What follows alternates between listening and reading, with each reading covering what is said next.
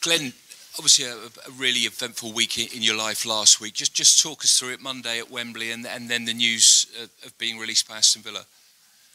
No, great day, great occasion. I signed 2 years at Aston Villa to get them back in the Premier League, and I got them there. So for me, mission complete. Obviously, to be released wasn't a surprise. Obviously, at what stage I'm at in my career and where Aston Villa want to go. So no, very pleased and what I achieved over the last 2 seasons. So did you know going into that final that it would be your last occasion with Aston Villa? No, didn't know. I think obviously we had quite a few lads who were out of contract, but we're getting into the playoffs and then into the final. I think nobody really wanted to talk about it. There was only one disappointment for me. Was I went away on the Tuesday with the family. When I landed back in here on Tuesday, I had 2 missed calls, one from a journalist saying it had been released and one from the manager to give him a call. So that point of view was disappointing, but something I expected, to be honest. Yeah, you would have thought it'd be done face to face as well. Well, I knew it couldn't be because straight after the game, the Monday, like I said, it's 3-4 days before meeting up here, so I wanted to spend some time with the wife and kids and get away there. So obviously, to be able to speak face to face I wasn't able to because I still had games here to come back to. You spoke to him eventually on the phone, though, did you? Callum then, yeah, just congratulated each other, wished each other all the best, and that was it. There was no hard feelings, like I said. I'm been in the game too long to hold grudges. So, no, listen, I want to wish Aston Villa all the best. Thank them for my time there. Thank the fans, everyone that was involved. We had some good times. So, what happens to you now? Do you obviously you want to continue play on? Definitely. Just had Real Madrid on the phone there before I came in. Now, listen, I want to play as long as I can and as high as I can. I want to try and make an impact wherever I go. I've said already today in interviews, I don't want to go anywhere and be a cheerleader. I want to go and have a chance of playing.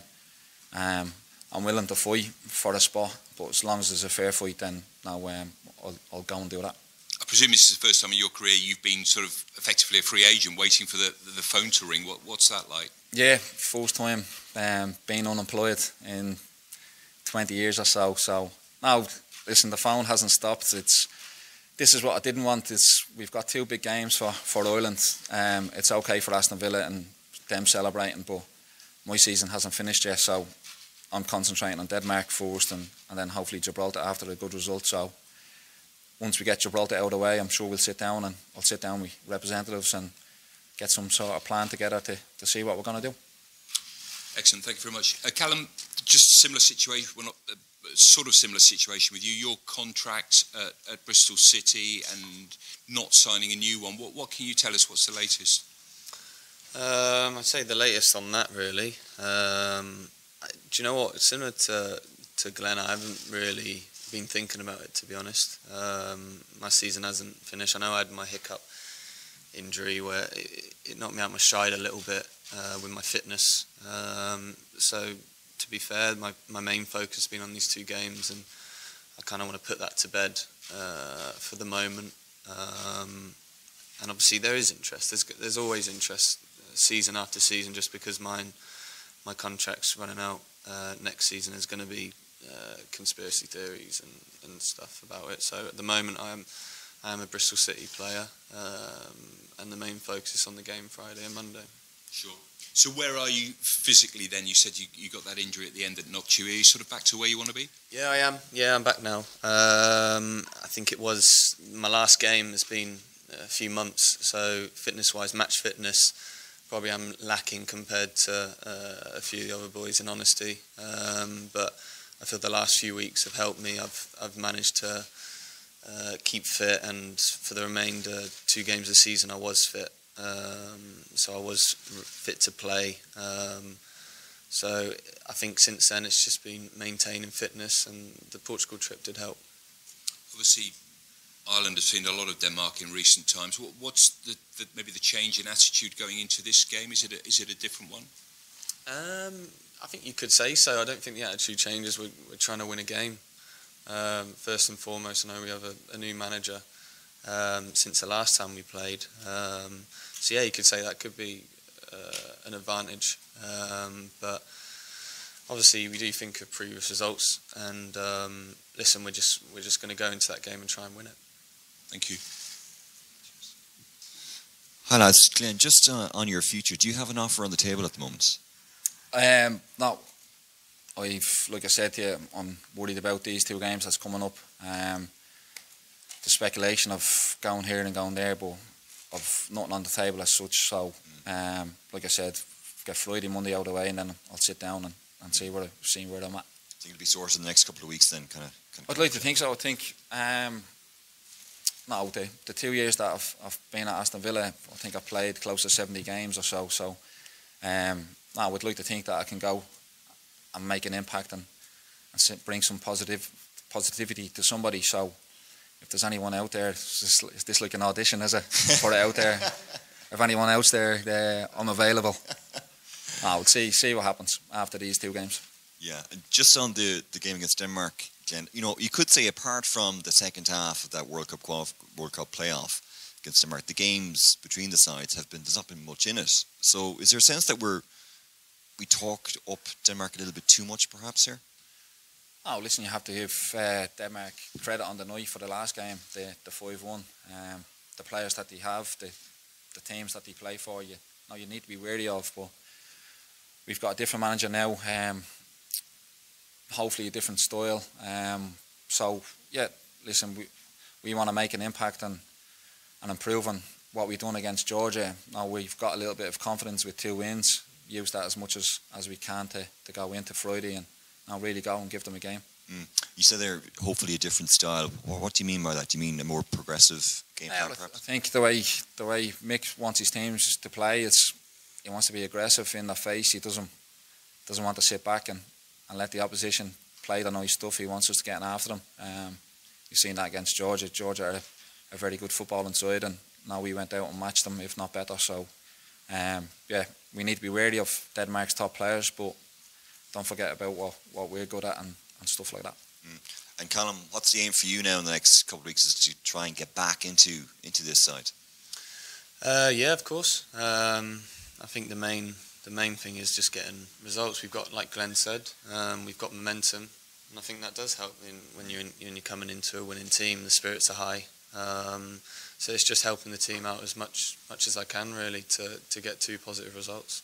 And what do you make of Denmark? Is the talk of them being a great side justified, do you think, or are they actually beatable going on the last 2 games we played each other?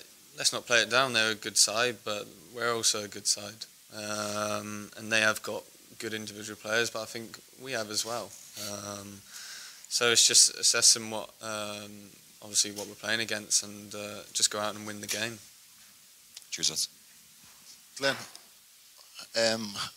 just first of all, Mick has talked about a new style of football, and a lot of it is attack-minded. Well, he also talks about the importance of having someone there to sit in and look after the number 10, and no matter who they're playing. Obviously, number 10 this week is Eriksson. So, from your point of view, is that a role that you see yourself as probably one of the main reasons why you come back to the squad to play in games like this against players like that? Yeah, obviously, when I spoke to the manager and for his reasons to bring me back is maybe in games like this where the number 10 or the attacking player, now you need to be a little bit more wary of, and the position that I've been playing, defensive midfielder, I'd like to think that I can make an impact. So now listen, whatever team goes out on Friday, we'll be more than capable, not just of Eriksson, but their other attacking options. Like I said, they've got a lot of players who play for a lot of big teams, so we need to be wary of them. But on the other hand, hopefully, like what we've done in the last 2 games, worry about ourselves a little bit more and what we're good at and what we can do. So that's what we'll try and do. And just looking back, I thought one of your best games in recent years was the game against Sweden, and at the Euros where you sat almost in front of Ibrahimovic to almost cancel him out for a large portion of that game. So do you draw on those big games, those big experiences coming into weeks like this? Yeah, definitely. Obviously, like we've been saying, we've got a little bit of confidence. So if you can draw back on anything where you've done well or played well against certain players, then you tend to do that. So if I'm thinking about Ibrahimovic or if it's Eriksen, no, I'll be going into any game like I've done over the years, giving me all and trying to work as hard as I can. So well, it's going to be tough. They've got great players, good players now, but let's try and worry about ourselves. And you speak obviously about the job you did at Villa, mission complete. You said you came back to help make an Ireland to qualify for the Euro 2020. Would this be mission complete, the sequel? Yeah, definitely. Like I said, when I spoke to the manager, it was a case of would I come back, and I said I definitely would. But like I said before, not to just be a cheerleader or push people on. I want to have a chance of playing. So I've come in the last couple of days training hard to try and make the 11 on Friday. So listen, looking too far ahead is not an option, especially not for me at my age. It's each game as it comes. So for me, get a good result against Denmark, good result against Gibraltar, and then see where that puts us for next season.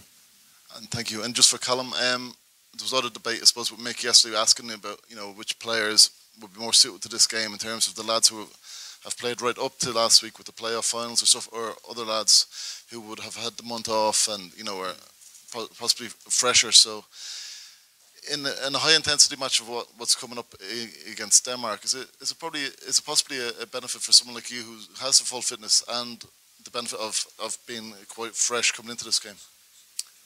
I think you could say so in a way. I think it depends really. I'm not sure if I'm a believer of that really, because I think it all depends on. You look at the Champions League final the other day. I think both teams look flat. They haven't played in a few weeks, whereas obviously Glenn and Aston Villa have only recently just played. They could just carry that on, but then again they could be tired. So I'm not too sure really. But from my personal point of view, I do feel fresh. I haven't played for a while, but my fitness is high at the moment. So that's just the way it is. I'm not too sure. Glenn, you've said that you want to play on as long as you can. Have you spoken to lads who've regretted retiring too early? I don't. To be fair, most of the lads that I know or I'm generally quite close to, they've retired through injury or they've said their body just let them know. Like I said before, I think I missed one game this season for Aston Villa. I hurt my shoulder, but other than that, I've been available for every game and I've trained all the time. So I've played with some lads who've gone on to play 38, 39. I was at Man City at the time and Stuart Pearce was there, and I think he was still playing top level at 39, 40. So I think for some reason you get to a certain age and people just go, bosh, that's you done. And it's not for me. Listen, I won't hang around. I won't be like a bad smell. I know when I'm done. But like I said, if I can make an impact and some sort of impact, if it's pushing Callum on, if it's pushing other people on, now I'm more than happy to stay around. But like I said, feel fit. I've been lucky with injuries. I was never quick enough to get a hamstring, so I'm okay in certain that side of things. So. You played a long time here with Robbie Keane, who moved overseas to finish his career. Is that something that you would be open to? I had one or two calls about possibilities of doing it, but then when I spoke to the manager about coming back here, I let him know, and basically what he said to me was he wants to try and keep his squad and his players playing at the highest level for as long as possible. So if I did think about that, no disrespect to the foreign teams, but he'd be looking closer to home. He knows how good the Premier League is, but the Championship is, for me, just as hard. The quality in it, the tempo and stuff like. So I think if we want to hang around and play for Ireland, then I have to try and stay as high as I can. So the foreign thing is probably put back on the back burner now at the minute. Thank you. And Callum, just one final one. We've spoken a lot about how often you've played Denmark in the last 18 months. You take a lot of positives from the 0-0s, but are there any scars from that 5-1, or is it just all gone? No, obviously you do remember your last games, but you don't want to dwell on it. Obviously it's a new campaign, new manager. We got you could probably say personnel has changed a little bit as well. So you don't want to get caught up in the last few games. I think it's like at club level you play, you know your team's inside out a bit as well now. The amount you play them and you sometimes get them in the cup, so it's kind of a new slate in a way, and you don't want to be thinking about previous results, thinking you want revenge, because it's not about that. You don't want to be caught up in that, so it's just going into the game and trying to win it.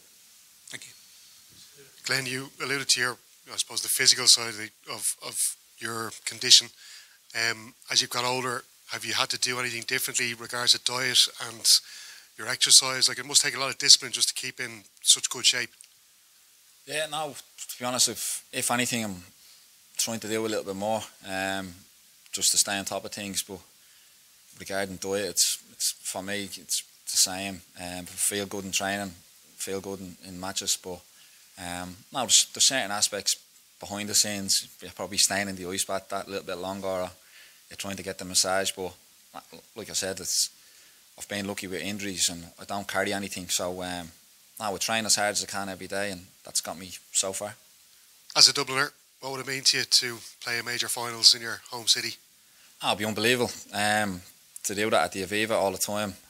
Like I said, it's one of the reasons why I came back. It's playing for Ireland is a dream. It's always been my dream. So as a kid, every kid out there to play for your country, especially at home, is unbelievable. But I don't want to be getting too ahead of myself for 2020.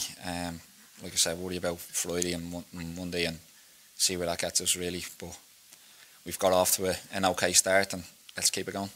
One of the things that some of the former players that played under Mick, like the likes of Kevin Kilbane and Gary Breen, would say, that the minute he comes in and starts a job with the club or with a national team, is that he just changes the morale or the mood in the camp. Like, he gets everybody in good spirits, that kind of thing, and that has a knock-on effect with regards to your performances. Is that something you've noticed over the last couple of months? Yeah, definitely. He's come in with a different type of enthusiasm for the job and for the players. Now he gives you a good lift. He's not worried about the stuff that you can't do or things you're not good at. It's about what you're good at. Obviously, the young lads coming through, he's pushed them, he's spoken highly of them, and like I said, results breeds confidence, and to get the 2 results like we've done now is a stepping stone, but it's only a small one. Dead mark Friday, if we can go into that and not just get a result, play well and get everyone back inside a little bit, fans, and get everyone cheering about what we can do, and other than what we can't do or what we're not good at. Now we'll give everyone a real boost. You didn't get any calls off any cricket teams after that tennis ball catch and throw in the game against Georgia? No, I'm not a fan of cricket, but anyone at baseball maybe. Now, it was weird, pretty impressive. It's mad. I didn't even realise until afterwards people were saying, great catch, and I was like, what are you on about? It was like the ball that came in. So yeah, obviously people, I think it actually happened just before Conor took the free kick, but then for Conor to go on again. So now Monday night, bring your tennis balls and hopefully we score a few more goals. Thanks, Claire. Just a quick one for Callum there. You seem to have added goals to your game this season a lot more than previous seasons. Is there any? Do you know what? I think it could be using what I've got more, if I'm being honest. I think if you were to just look at me and you've not watched me play before, I think you'd probably say a very direct, quick player. I think it's just using my strengths to my advantage. Working with Lee Johnson and different coaches to do more runs in behind, and just because of that I've scored a few more goals. So I think I'd probably put it down to that, really. Last couple of Just Glenn, when you were mentioning trying to get the fans back on side, as it were, is that something that's talked about among the camp? There's a need to reconnect with the public? No, well, I had 12 months out of the team, and then I was a fan, and obviously when results don't go a certain way, you can, obviously there's a backlash, and then you only have to look at the attendances over the last few games at the Aviva. But no, it's understandable. It's not cheap to come and watch the team play, but we're wary, or I'm certainly wary of giving something to cheer about when we are there. Maybe a shot on target, or even if it's a tackle, anything to get the buzz going. And now hopefully, like I said, we've brought that back a little bit from a performance and the result against Georgia, but we're only one game away from things sliding. So listen, it's a little bit of confidence, a little boost that we have, and use that to our advantage, hopefully. Cheers. Just a quick one for Callum. Obviously you weren't involved in the last camp with Mick. From the last couple of weeks, how have you found working with him, and do you feel like he's brought anything maybe new to your game in the last couple of weeks? Yeah, I'd probably say first and foremost I met him on the last trip for the awards scene. I think it was important for me to come over when I was injured to meet the staff. But kind of the style of play that he's using, it, I think it does help me in a way, the attacking way, and I think he's had a real good influence on me. So yeah, it's been good working with him so far, and I'm looking forward to obviously with the upcoming trips as well. So yeah, that's kind of it really. Yeah, sorry I was a bit late, I was just in another interview. Then, good to see you back, and yeah, never retire. But last November it must have been a bit strange, because you were wheeled in by Martin, and he was kind of retiring you, and we were watching it, and we got the sense that you weren't quite going along with it, but you kind of had to, because he was the call. A little bit surreal, that, and comparing that to now, and your own sort of, where you were then and where you are now in your own head regards Ireland. Yeah, well, listen, I appreciate everything Martin done for me, because at the time he phoned me and asked me to come in as a farewell. So to have that chance, I was more than grateful for. Martin's vision was bringing in younger lads or different lads and going a certain way, so I was more than respectful for that. I was, like I said, more than happy to come in and play. But it wasn't a case of me coming out and rubber stamping and saying, that's me, finished, I'm done. I'd never do that. I'd be in a wheelchair and I'd be wheeled out if I had to. But to get the call from Mick then, Mick asked the question, was I retired? And I said, well, I've never retired. I was put into retirement. And then he asked, would you be available if needed or anything happened? And I was like, yeah, as long as I have a chance of playing. I've said before already, as long as it's a fair fight for the jersey, now I'm willing to come back and fight. Okay, thank you. Thanks.